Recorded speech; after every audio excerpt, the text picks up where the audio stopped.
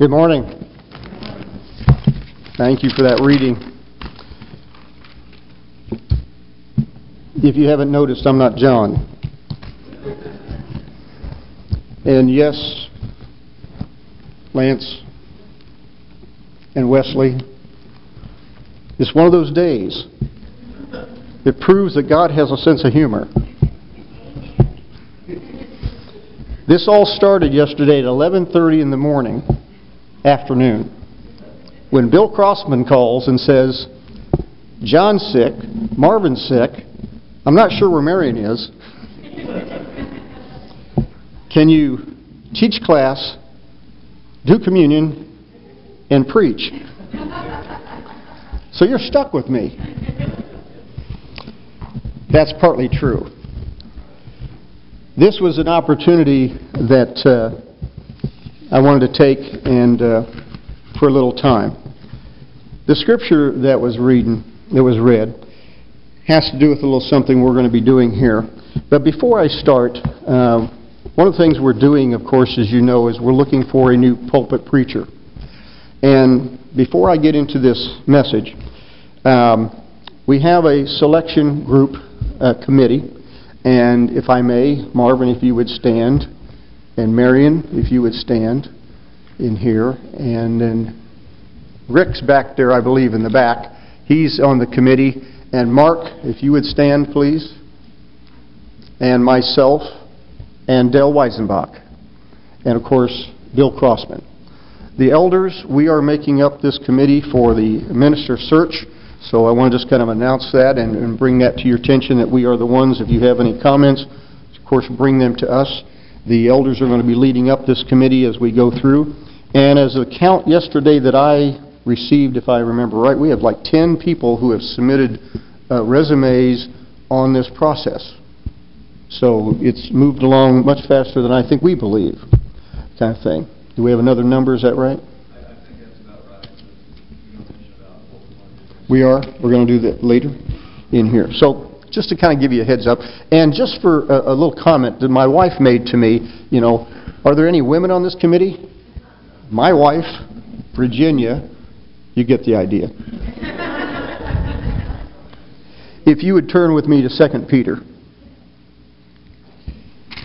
And of course we know when we speak about preachers, Peter was, of course, the first preacher that we saw with the gospel. Stood up on that day of Pentecost in Acts chapter 2 and preached such a wonderful sermon that 3,000 souls were saved. And that's what we look for. In the time that I've been here at this body in Leavenworth, which is 1973, September time frame, we've gone through quite a few ministers, if you will. And I'm just going to go down through some names very quickly here, just for some of us that remember these. The gentleman who preached to me the first gospel message that I ever heard was by the name of Joe Teal. He baptized me, and he actually married Bonnie and I also. So it was one of those things. A gentleman by the name of David George, Steve Wimp, Eddie Lee, Jim DeBose, Marty Kessler, and of course John Telgren. That's the line that we have seen over the years, been through this pulpit preaching the gospel here in Leavenworth. And of course, along with that is our elders. We always have those who teach with us and keep the gospel straight. Bill Crossman, in here. Our current elders, Marion and I, we've served together years. Marvin, Francisco, and so on. And of course, Bill Crossman and Joe George were in the prison ministry and preached for years through the ministry around the United States and here especially.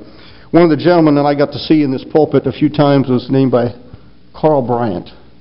And those of us that remember Carl, his amazing mind, he had the entire message memorized. I mean Genesis 1 through chapter 22 of Revelation, and he could quote it. And it was amazing in here. And, and other people that I remember in that message, Sam Bernard and Vester Aiken, they were the elders that were here when I first came in. But all these people preached the gospel. They gave it to us in a way that we understood it, and so many of us were converted and became Christians through that word, through their mouth.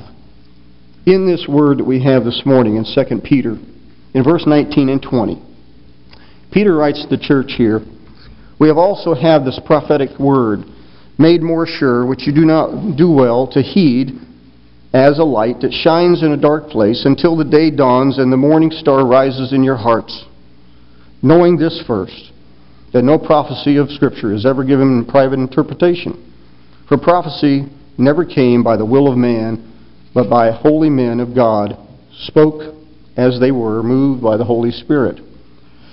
In this process of looking for a preacher, this is the type of man we're looking for. Someone who is moved by the Holy Spirit to preach this word.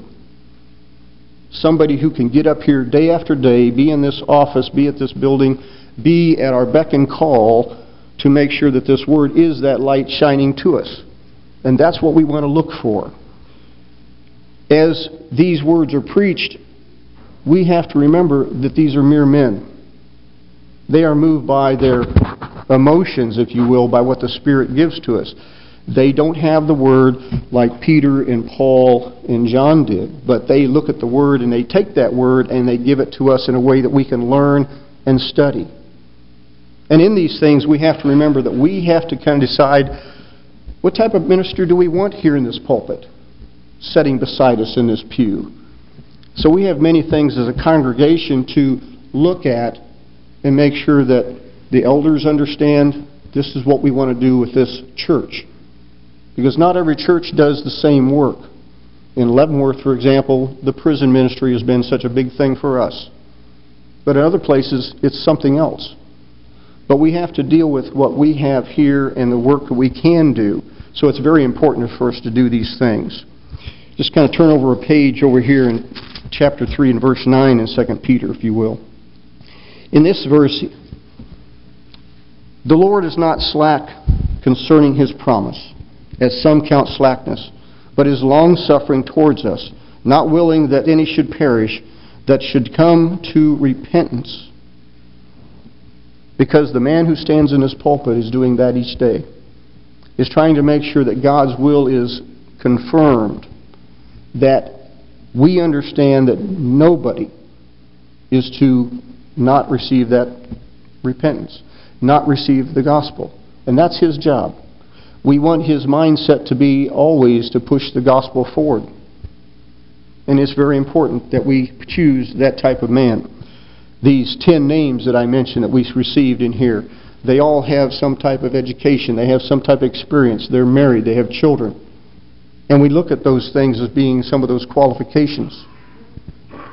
Many of you don't know who I am. My name is Tommy Herken. I'm a Christian. I was baptized in this place. I will probably die here. But the key thing is, I know a lot of people here. And that's all the qualifications that I need. But the men we bring into this pulpit, we don't know who they are.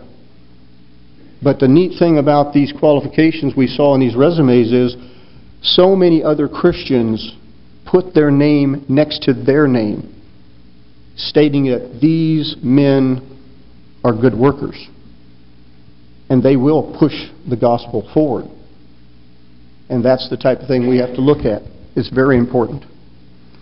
Romans chapter 10, if you will. As the gospel was preached, Paul wrote many, many things, an abundance of things that we use. And in chapter 10, starting in verse 14, 15, if you will, how then shall they say on him in whom it has not believed? And how should they believe in him whom they have not heard? And how should they hear without a preacher? And how should they preach unless they are sent? These are the things which we look for. We need a man who will take the pulpit. He will take that word and not be afraid to go and preach. We've been lucky these last few years because I've got to know John over the last decade, if you will. And of all the preachers that I have named here that I listed that I've known, I think John is probably the one man who has gone out and probably gathered as many people as he can to preach the gospel personally to. Not just from the pulpit, not just in the classroom, but actually gone out and gathered somebody by their hand and said, let's talk about the gospel. And this is the type of man I think we should try to continue when we look at these people. They should have that type of desire because it is very important, because there are those who are out there who have not heard the gospel and we need to make sure it gets out into the world. It's very important. And that's why Paul puts these things. In verse 17, then faith comes by hearing, and hearing the Word of God, and that's what the preachers will do for us. It is our duty to do those things ourselves. But the preacher, he's here. He's one us to look at. And we want to see him doing that work, and he reflects the congregation. So it's very important for us to do these things. Colossians chapter 1, if you will.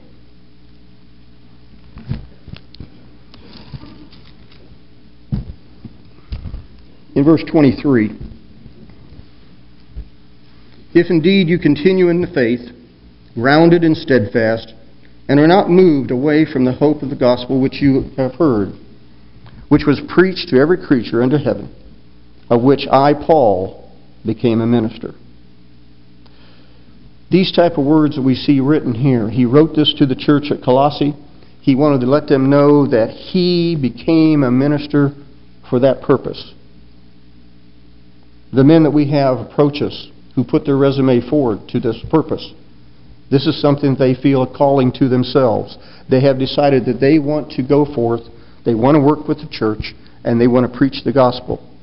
They chose these things for them and their families, because as we know, we've all been in churches, and the pulpit minister and the ministers who work there, the people who work side beside them, are their wives.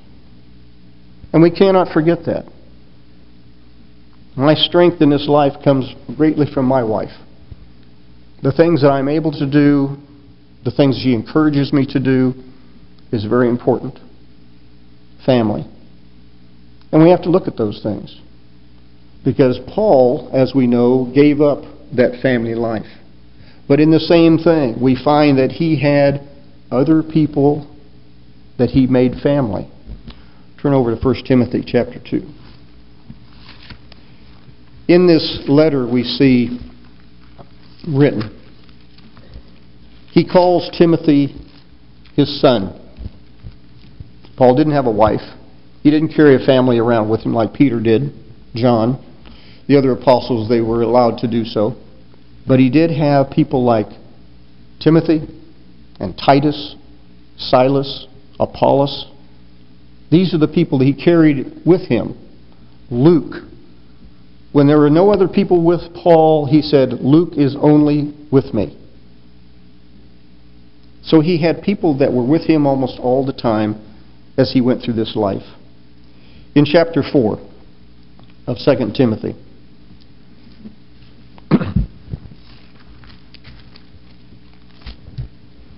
I charge you therefore before God and the Lord Jesus Christ, who will judge the living and the dead, at the appearing of his kingdom.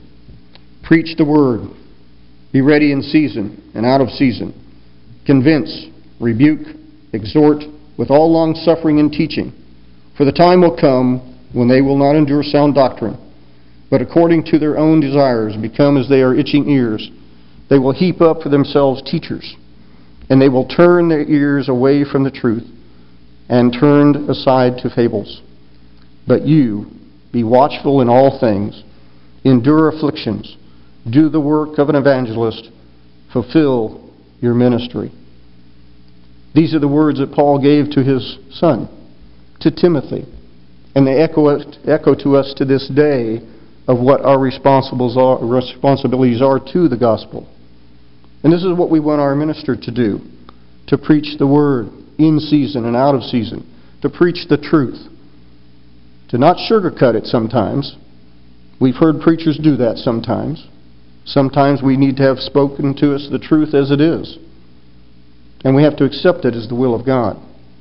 But we want a man who will stand up here, speak to us with compassion and kindness and understanding, who will work with us and give us advice and give us correction and reproof as we need. And we work with them to do these things because as we see in our world, as this scripture reads, they will pull to themselves teachers that do not do these things. That's our job as a congregation, to choose the right man to fit into this pulpit. We have to choose for our children, and the gospel in this community, to make sure that what we do here is according to the Word, as it needs to be. Go back to Luke chapter 13 for a moment, the reading we had previously.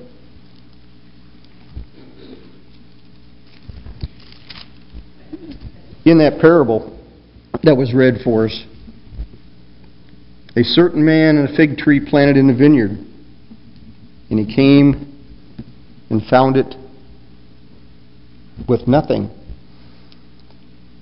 But what it comes down to is in verse 8 and 9.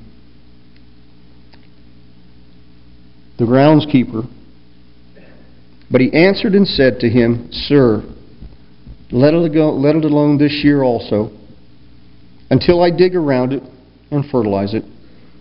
And if it bears fruit, very well.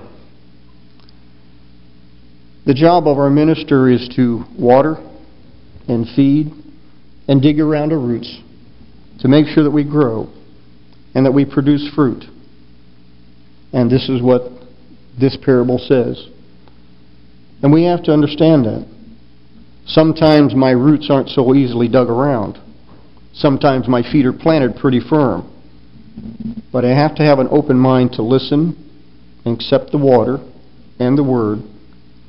Because Paul and Silas, all they did was plant the Word, and the Lord gave the increase. And this is what our minister is going to do for us. We have to look at them. And as the Word says, we have to judge the Spirit and understand where they are and make sure we have the right choice. In all things in our life, we have to make the right choice. This day, we have the choice to walk out that door and not accept Christ, not accept the gospel. We have the choice to step up here into the water and receive the baptism, the remission of sins, and the gospel and the life in Jesus Christ. If you have those desires, we would offer that this time we have a song of invitation that we would like to sing. We'd like to invite anyone who has a need to come forward, because that's what we're here for. And as we do these things, we will stand and sing, praise God, and allow ourselves that our voices raise, that He hears it, and He allows us to make the right choice for this pulpit and for this church. And we thank God for that choice that we have. Thank you.